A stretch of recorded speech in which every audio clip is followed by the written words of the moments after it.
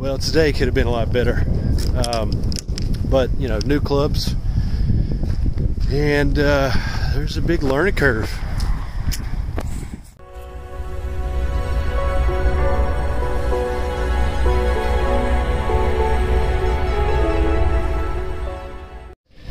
All right, so I'm here on hole number 1.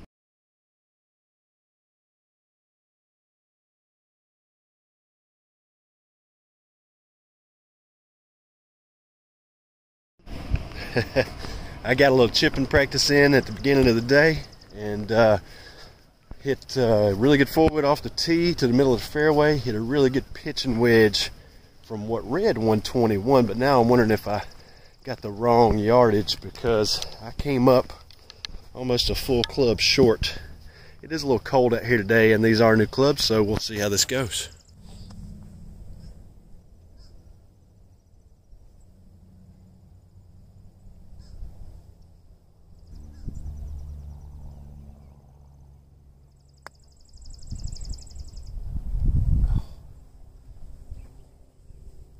Left it a little short. I tried to get cute with it and get it close, but I got I don't know, about a 7 or 8 foot putt here for par.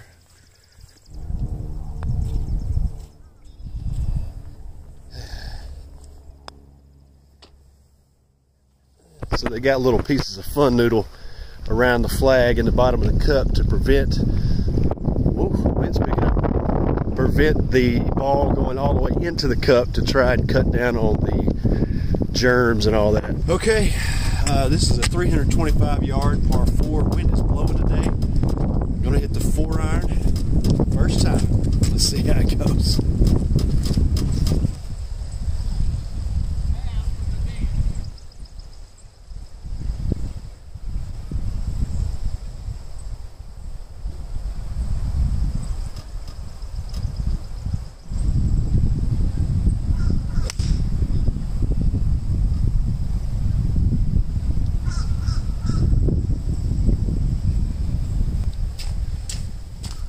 Definitely not the greatest strike in the world, but not awful either. We'll see how it is when I get up there. I feel like I'm pretty short from where I wanted to be.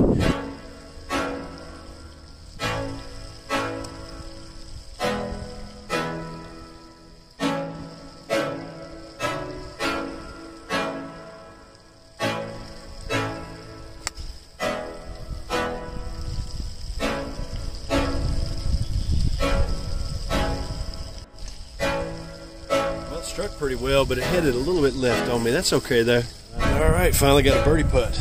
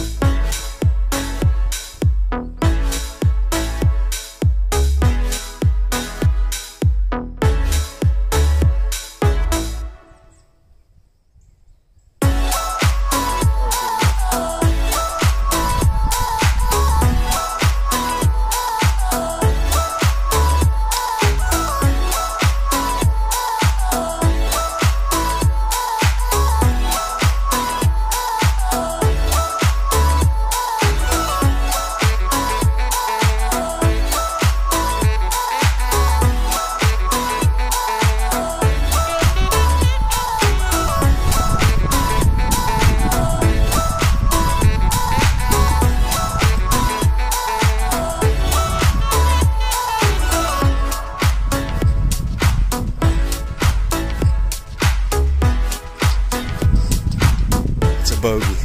Got quite a few bogeys so far on the card. The woods are really, I think I'm trying too hard. I gotta calm down. Quit trying to make a swing and just let a swing happen. That's really been a key for me, and I've kind of lost it on these first few holes.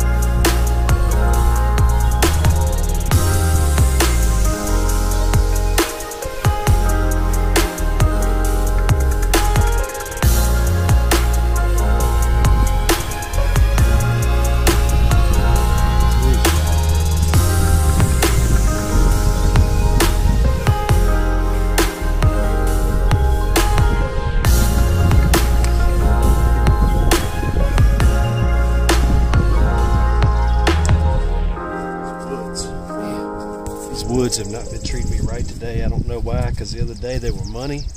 The other week, I should say. But I'm going to keep fighting through it.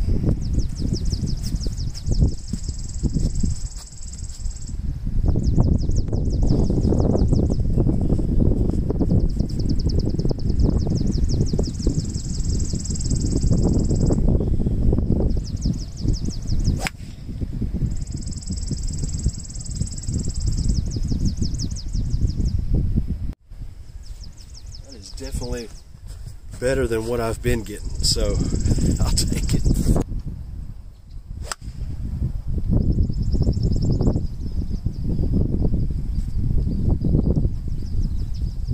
Not the best strike. Well, this is a short par 4, but I'm going to hit a driver anyway because I've got to get my woods in order. Something ain't right.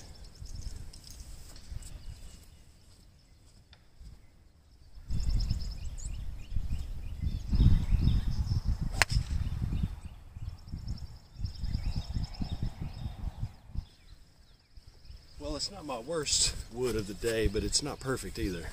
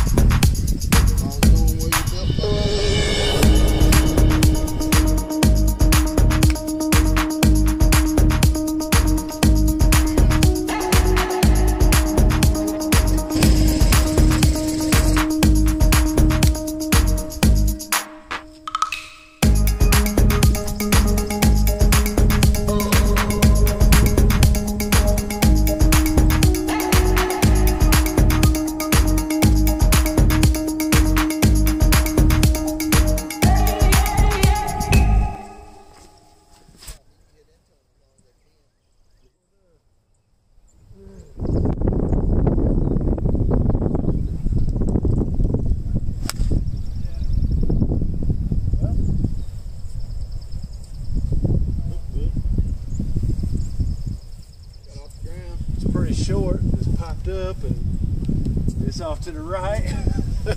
What else can we say bad?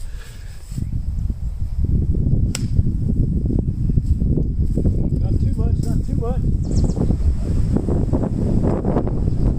That's a stout breeze, good Lord.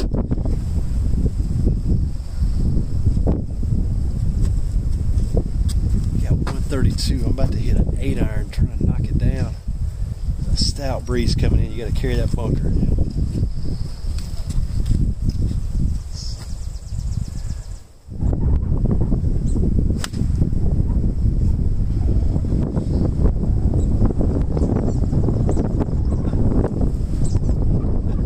Oh my God, I hit that really good. It came short of the bunker.